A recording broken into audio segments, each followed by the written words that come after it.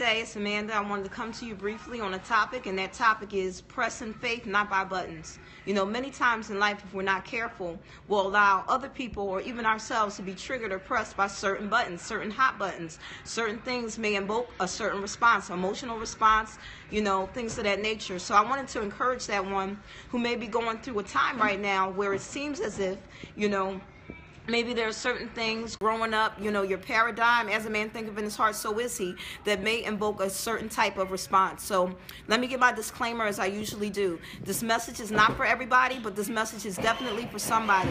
And I also would like to add in this message that we bind up any type of demonic interference. You know, in the name of Jesus, we bind it up by the fire and the blood of Jesus. No weapon formed against us shall be able to prosper.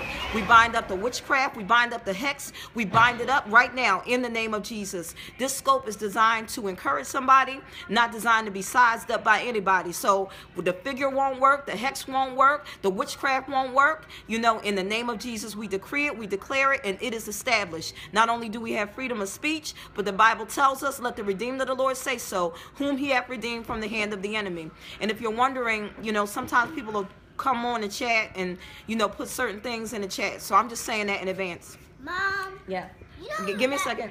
You know what? You're ready So to send that to yourself. So try to be, so pressing faith, Yeah, not you send that not to by yourself. buttons. The Bible tells us the just shall live by faith. And so it's really important to understand that without faith it's impossible to please God. For he that comes to God must believe that he is, and that he's a rewarder of them who diligently seek him. So again, you know, the Bible tells us, be angry and sin not. Don't let the sun go down on your wrath. God cares about our emotions, but out of the abundance of the heart, the mouth speaks. So when I'm getting on the scope today, I'm saying try to use your faith as a motivator, not the triggers that may come your way, you know, because the enemy, and when I say the enemy, I'm talking about dark principalities. The enemy is very crafty. He knows exactly what button to push. He knows exactly what person to use. And so it becomes a challenge for us to learn how to be moved by our faith, not by our feelings, you know. So I hope that this was able to encourage somebody on today. I got to get ready to get out of here. Maybe I'll jump on here a little later, but I wanted to make sure that, you know, I encouraged that person today that needed to hear this.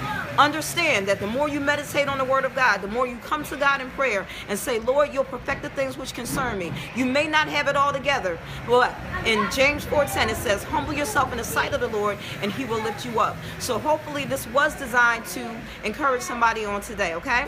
All right. Until next time, shalom. Press in faith, not by buttons.